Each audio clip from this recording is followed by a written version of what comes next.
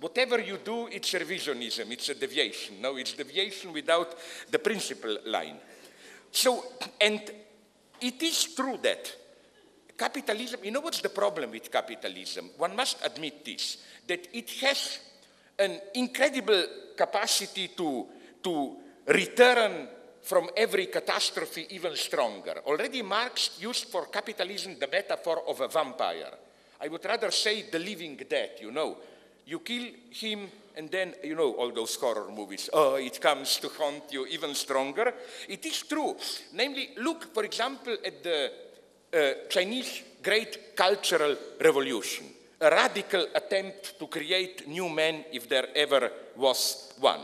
But now from, I don't support it, but what I'm saying is that now, from our perspective, we can say that cultural revolution worked like shock therapy for capitalism in the sense of Naomi Klein.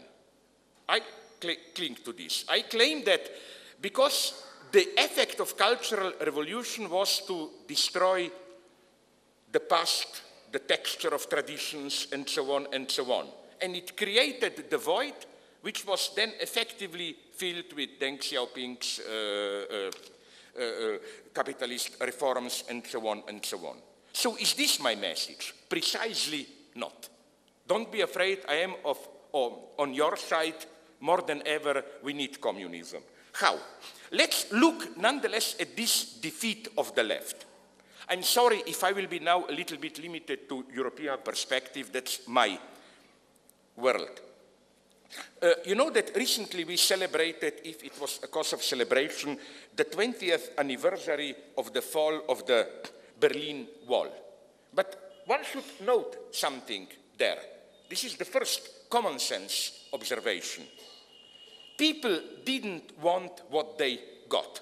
I mean this in a very naive empirical sense. If you ask, let's take the most triumphal case, Poland. If you ask the Polish workers in Solidarity Union, if you look, not if you ask, if you simply look their documents, what do they want? To put it in naive terms, they wanted some kind of a solidarity, a rough kind of justice. They wanted to live their lives outside state control, to come together and talk as they please. They wanted a life of simple honesty, sincerity, the life without prevailing cynical hypocrisy, and so on and so on. As many intelligent observers noticed, what they wanted is, even in a paradoxical way, close to the official ideology itself, at least if we read it literally. So then people were disappointed. How are we to read this disappointment? This disappointment is then expressed in very interesting ways. One is that so soon afterwards, in free election, successor of Est-Communist powers came back to power. Second form of disappointment, the most interesting one for me, is a retreat to kind of a fundamentalist nationalism. It's a typical move of deceived anti-communist. They claim that, this is very popular to say in many East European countries now, that even that capitalism, liberal, Western capitalism, is basically no better than communism, that they are both the same side of the same decadence. We should return to our proud national traditions and so on. Maybe you remember the old anti-communist motto was better dead than red. I heard now a new right-wing motto, better red than eating hamburgers. Like, you know, that's the enemy. Or, as a right-wing friend explained to me, we right-wingers, with communists the same principle. Authoritarian organization of society, that's how they perceive it. But they claim we are just opposed on how to do it, content. But they claim with liberal capitalists, we share nothing, not even this. There the contradiction is absolute, as it were. And so on. Let me not get lost here. Let me just make the point how, when the people were disappointed, so with new capitalist freedom, how are we to interpret this? The predominant West European reaction is to treat it as a sign of immaturity. People were stupid, they expected too much, they thought capitalism is only freedom, consummation, as they ironically put it for East Germans. They thought they will get free pornography and bananas and so on. They had to learn that capitalism also means hard work, you can fail, responsibility, and so on and so on. Now we have to gain maturity.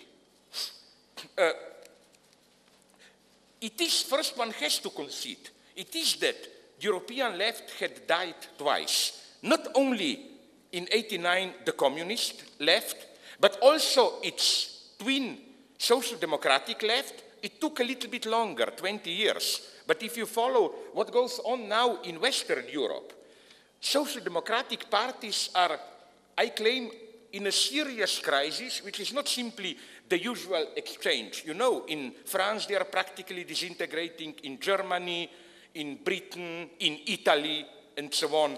And I claim that as to the dominant political mapping, a new antagonism is emerging.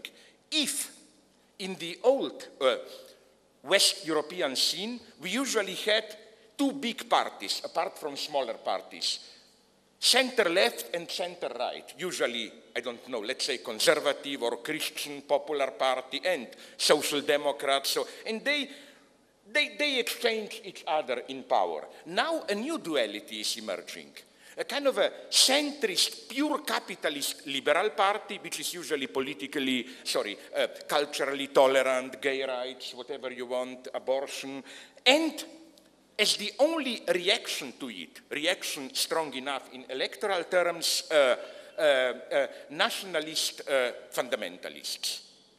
It's, for example, it happens one after the other. The first shock was, you remember, how many years ago, 10 already, when, to the surprise of all, Le Pen emerged as the second for the second round of presidential elections in France. In many countries now, even in Netherlands, Holland, where they celebrate themselves the most liberal, open society, the nationalist anti-immigrant, racist, basically party is the second strongest. This is, I think, I cannot judge about you, but definitely in Western Europe and somewhere else also, I think, the greatest danger. We are approaching an era where, if I may paraphrase Sigmund Freud, who spoke about, in German, Unbehagen in der Kultur, discontent, unease in civilization, about uneasiness, discontent with liberal capitalism. The tragedy of the Western Europe is that, and not only of the Western Europe, is that the only organized large political force which successfully gives voice to this discontent are fundamentalist racist nationalists. And it's an incredibly sad phenomenon. So again, how to break up